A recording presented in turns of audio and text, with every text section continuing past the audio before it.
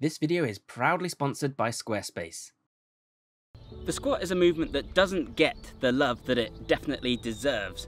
People do tons of push-ups and pull-ups, but the squat, which is kind of like the leg equivalent of a push-up or a pull-up, doesn't get anywhere near the same attention. And that's a massive shame, because the squat is actually the one that I think people need the most out of these exercises. People love it in the gym if they can pile loads of weight on their back. Apparently they don't think it has the same value when performed with only body weight. This is a huge shame, because the bodyweight squat on its own can address so many different issues with mobility, with pain, with discomfort, and it can improve your athletic performance. This is something that we should be doing every single day, and that's something that more and more coaches are now recommending. Of course, the likes of Ido Portal, and I highly agree with him. This one movement can reduce pain, it can improve mobility, it can reduce your chances of injury, it can make you faster, help you jump higher, make you more athletic, it can make you feel more youthful and more invigorated. Now, the idea of doing anything every single day might be setting off alarm bells, and rightly so. Often these are used as kind of hacks and cheats to try and brute force your way into a certain result. You know, I did 100 push-ups every single day. It's a great clickable thumbnail, and so was this, to be fair. But I'm not talking about doing hundreds of squats every single day. I'm simply talking about getting into a squat position, a resting squat, sometimes it's called a primal squat or a deep squat, every single day. And that's something that I safely can recommend once you've built up to the ability to do it, and as long as you don't have any issues that prevent you from doing it healthily, because this is something that we've evolved to be able to do. The squatting position is how we would rest in the absence of a chair, it's how we defecate, it's how women would give birth in some cases, and so it's a position that we're supposed to be able to be in. This is what we've got to look at when we're looking at our performance and the way we feel. It's not just what movements can we do, it's what basic movements are missing from our routines that we would have gotten and that our body clearly needs. So if you're not already a movement practitioner, if you're not someone who does this regularly, then you might find that you struggle to even get into a deep squat position. And this is a good example of why we need it so much. So if you try and get down into a resting squat like this, and then you struggle, you might find that one of several things is happening. Either you find yourself feeling like you're going to tip backwards. That's likely due to an issue with your ankle mobility. You're struggling with dorsiflexion, therefore your center of gravity needs to be more forwards, you end up rolling backwards. It might be an issue with knee pain or knee mobility, because if you look, your knees are bent all the way. It might be an issue with your spine, because this puts a stretch on the bottom of the spine in particular, which is something so many of us could do with. Or you might find that your toes want to splay outwards, that your knees start caving in or your feet start caving in. This is due to hip mobility issues. We need a little bit of internal rotation or to keep the toes pointing fairly forwards, and when we stand up, we're using external rotation to drive ourselves upwards and keep the knees and the ankles all nicely in line. You might find you get a little bit of butt wink. This can happen if your hip sockets are too deep, which means that when your femur moves upwards like that, it actually causes your pelvis to tuck underneath. It's like you're tucking up your tailbone. The solution to this is to move your legs slightly out more. For a lot of people, this can address that issue. However, then you're going to need a little bit more hip mobility, of course. There's no one perfect way to squat, and each person's is going to look slightly different. You might find you need to lean more forwards, or you might find that you can easily stay more upright. However, you should be rounding the back ideally. You want to keep the spine straight still. We're just going to lean forwards a little bit. Your feet should be pointing roughly forwards, but it doesn't have to be exact. You don't want them splayed out like this, unless you're going to do some kind of sumo squat or plie. But if you just twist them out slightly, that's fine. Of course, you got into this mess because you never have to squat in your daily life. You spend so long sitting in that position with your spine supported, probably with an unnatural curvature, glutes deactivated. All this means that you now struggle to get into a basic squat position. But more than that, it means you're stiff and awkward as you move around throughout the day. And squatting, to some extent, is a simple fact of life. Whether you're getting up out of the couch, if you find that difficult, then working on your squat could help a lot. If you're squatting a bit to pick something up, you're more likely to round your spine if you have a weaker core, which means you're more likely to injure yourself. If you're running, if you're jumping, you're less likely to keep your knees and your ankles aligned. Especially when you're jumping, when getting into that counter movement can be useful, depending on the activity. The easier it is for you to drop down, the more you can spring right back up and jump super high. This is going to unlock more athletic performance, therefore. And Liam Ellis, the parkour guy that I've trained with a couple of times, told me how important a deep squat is for parkour, because it allows you to land really nice and easily. The ability to get into a really deep squat means it's going to be easier for you to get into a more shallow squat and to control that movement downwards. In short, after practicing this for a while on a daily basis, you'll wake up in the morning with more energy, more vigour, feeling more youthful, more ready to take on the day. And now let's take a moment to talk about today's sponsor, Squarespace. If you want to build a website, Squarespace is your best bet. This is a powerful tool that creates sites that look modern, attractive, and professional. It's easy to use with no coding required. Turn your passion into a business with a number of professional features, such as gated members-only content for easy monetization, with member management, email communications, and audience insights. There's an integrated commenting system with support for threaded comments, replies, and likes. Blogging tools, of course, for publishing content, categorizing and scheduling posts, and more. Plus social media integration to display posts from your social profiles on your site or push social media content automatically. There are powerful e-commerce capabilities for selling goods too. Additional third-party extensions provide inventory management, marketing, streamlined bookkeeping, sales tax reconciliation and filing, and logistics for global shipping. And when you're ready to launch, Bioneer viewers can get 10% off the purchase of their first website or domain by going to squarespace.com/Bioneer today. And now, on with the show. And that's the really good news. This is really easy to fix and solve. All you need to do to get better mobility in all these areas is to practice the resting squat. But of course we need to do this correctly.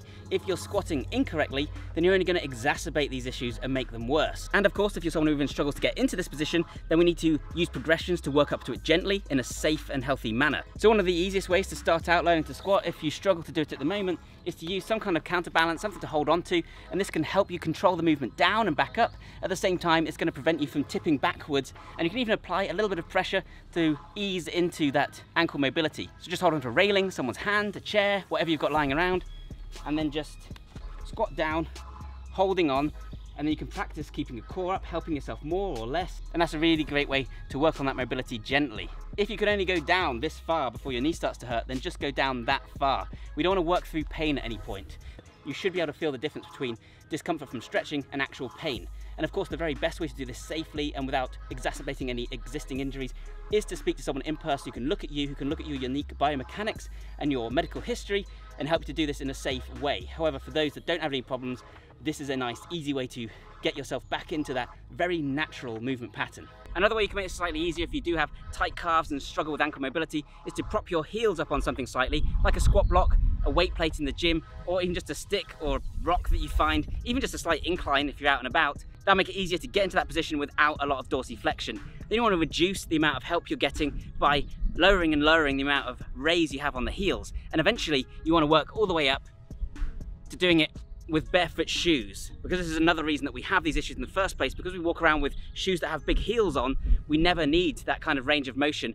Everything tightens up. And if you're struggling with the squat and you want a real practical, functional way to practice it, then another great, easier progression is just sitting down and standing up. Just find yourself a bench or something like that, sit down, stand up. This is a great way to limit mobility to something you're comfortable with, but at the same time you're working strength in many of the same areas.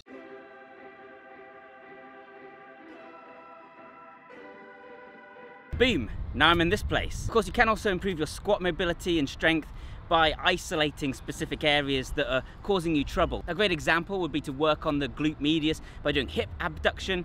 Alternatively, you might want to open up the ankles a little bit more by stretching the calves. You can do it with elephant walks. I made a whole video on ankle mobility and stability really recently, which nobody watched. So go and check that one out if you want to learn a bit more about how to do that. If you find it okay getting in this position, but you feel you could use a little bit more hip mobility, then a great option is to use the press squat. You get down like this, put your hands together, and then use your elbows to drive your knees apart slightly. It's really hard to overstate just how valuable practicing a resting squat really is. Apparently, if you start training with the movement guru, Ido Portal, one of the first things he'll get you to do is to practice squatting for 30 minutes a day. A great benchmark used by a lot of coaches is to see if you can comfortably squat for 10 minutes in a go. If you get to this point, then you'll find it opens up so much more freedom of movement and power and confidence. It's game-changing in terms of the way you feel and the way you performed. Once you've got that range of motion, that movement pattern, and you're happy with it, and you're not feeling any pain, now you can start repping out high repetition bodyweight squats. And these are fantastic for building up your legs, building power, explosiveness, and working on that mobility, keeping it there at the same time. So you might think that if you can squat a whole load at the gym, then there's no point doing high repetition bodyweight squats. But as you'll know if you've watched this channel for any length of time, I highly recommend lower weight, higher rep for a range of specific benefits. For one, you've got strength endurance. Being able to lift something really heavy once is not as useful as being able to lift something quite heavy a lot of times. The thing is, you don't actually need really heavy weight to build strength. If you go to failure, then you'll fatigue the slow twitch muscle fibers, which will force the faster twitch muscle fibers to kick in. Again, we need continual time under tension for this to work. You won't build as much strength as you would with a heavy barbell, of course, but you can build a lot of strength, and at the same time, you'll be getting all of that strength endurance, which is so useful when you're using your legs in a real world scenario. And of course, as you're repping these out, you're also getting all of those mobility benefits, the core strength, and just cementing those neural pathways so that you can drop down more powerfully and with more stability.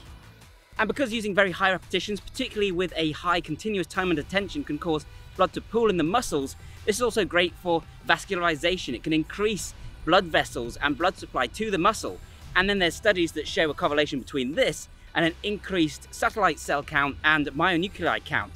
These are really important for protein synthesis, muscle growth, and they're particularly useful because they stick around even when your muscle atrophies. The obvious example that comes to mind is prisoner training. Prisoners famously use only basic bodyweight exercises to build massive physiques, lots of power, and a great example of a prisoner who did this was Mike Tyson, who reportedly used lots of bodyweight squats. He would gamify this by using cards and picking them up off the ground, and he built massive legs this way. And when he returned to fighting, this gave him more power to drive through with his punches. If you want the benefits of the high repetition squats, but you don't want the stress that this can place on the knees and the back if you're not ready for it yet, then you can elevate the heels, and this will give you that great deep squat that you can use for high repetitions and with minimal risk of pain or problems. Another really good variation is the Hindu squat. Here you're on the balls of your feet and you're squatting down, allowing your knees to go past your toes. This is a fantastic exercise again because this is one of the ways that we squat in real life. You got down to play with your kids, you'll probably be up on your toes. You just can't hold this position for as long. You also run off of your toes and sprint and jump. So if you want to develop power for sports and athleticism, then really you need to be able to perform from this position as well. The sissy squat takes this even further. You lean back in order to create a longer lever arm with your body and then perform the squat on your toes like that. This is really good for strengthening the knees, but you shouldn't do this if you have any current knee issues. You have to work up to this one. The pistol squat, of course, puts all your weight on one side and challenges you to balance through the movement, really test your mobility, because if you have any issues here, you're going to fall backwards, and it's a great exercise as well. I won't go into huge depth right now talking about all the different variations there are for the squat, because a lot of these I'll make videos on in future. I'll definitely be covering the Hindu squat, I'll probably cover the pistol squat. Let me know if you guys would like to see me cover any others in future as well.